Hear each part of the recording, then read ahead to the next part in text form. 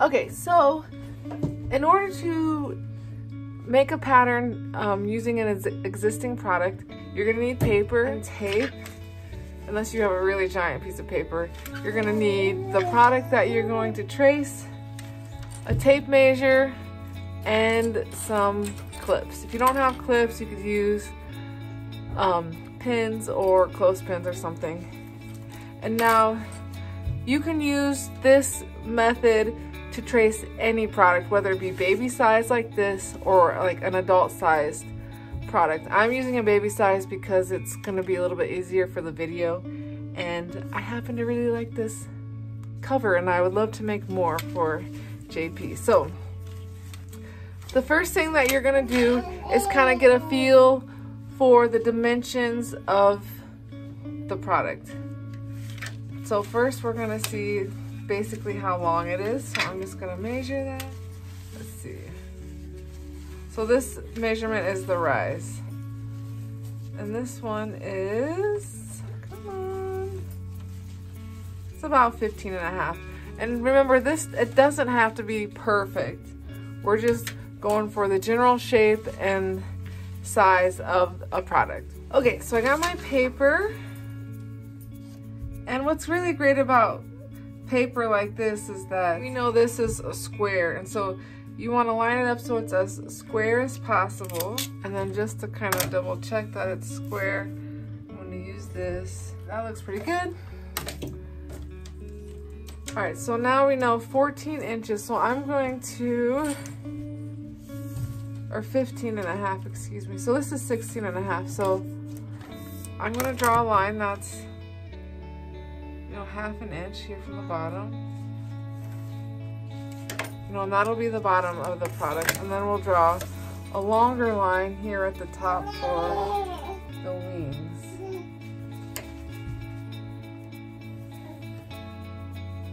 Okay. And then of course this is the rise of my item. And now, so with patterns, you always do the half pattern. So that way, when you cut out something, it's gonna be symmetrical on both sides. Because the last thing you want is to have your product be different shapes on both sides. So doing the half pattern and cutting it out on the fold is gonna ensure that you're gonna have that symmetry. So now what we're gonna wanna do is fold the product in half.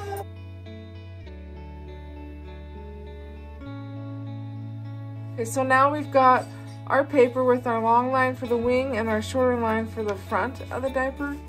And now we're going to line it up, and we're gonna have to stretch the elastic so we can get the right length. And so this is where I like using the clips, but you can also use pins. So I'm just gonna kind of line this up the best that I can. And because of the curvature of this, we'll only be able to do a couple of the clips at once before it, you know, it starts to pull away. So we're gonna start with this.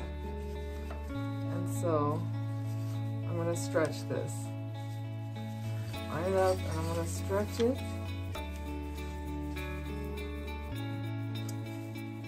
And I'm gonna make a line here, like this is where the elastic is. And then we're just going to trace around this. And now you're not going for perfection because that is not realistic on something like this, but you know, you want to get it as close as you can.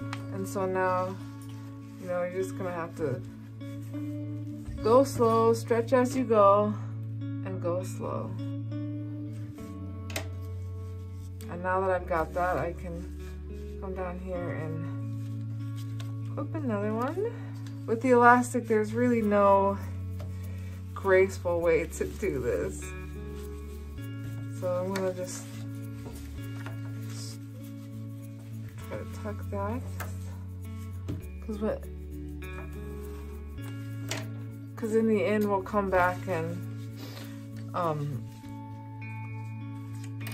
make the lines. We'll clean up the lines.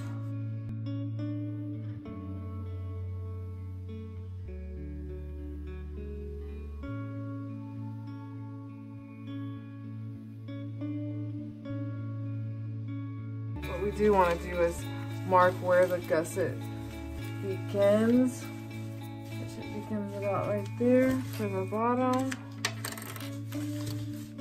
and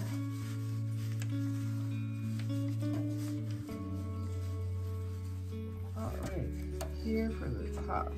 Okay. All right, let's see the damage. So as you can see, this is very messy, and so we're just gonna have to kind of come in and, you know, trace smooth over the lines. All right, and then just make your marks for where the elastic is. And then now we just need to draw out this. So the top of the gusset is 6 inches. So it's 6 inches by 2 7/8. So actually I'm gonna draw this.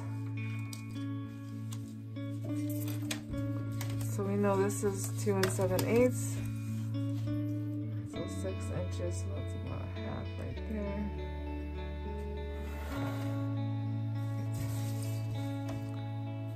And then you just kind of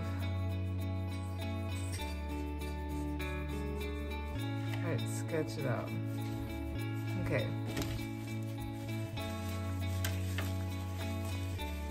And so, you know, on the gussets, it's pretty much a guesswork on that. All right, and so now you can mark out where the snaps go. So let's see. These snaps, and you want to mark from the center of the snaps, are about 1 5/8 from the top. So we can just kind of make a line there. And so we know the first one's about right here. And they are about 1 1/4 distance apart.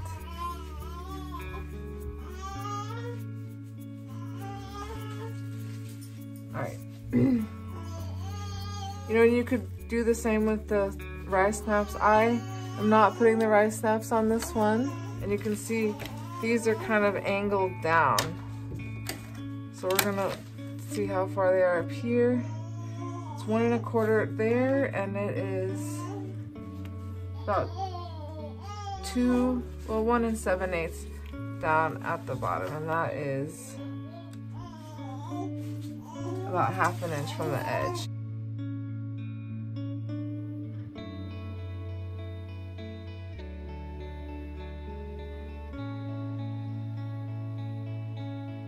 We just mark how far apart these are, which they are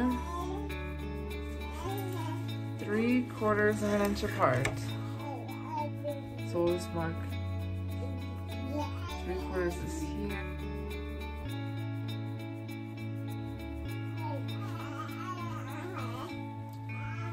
So now what we want to do is measure how much the elastic is not stretched out. So, not stretched, the elastic here is about 3 inches. So we'll say 3 inches.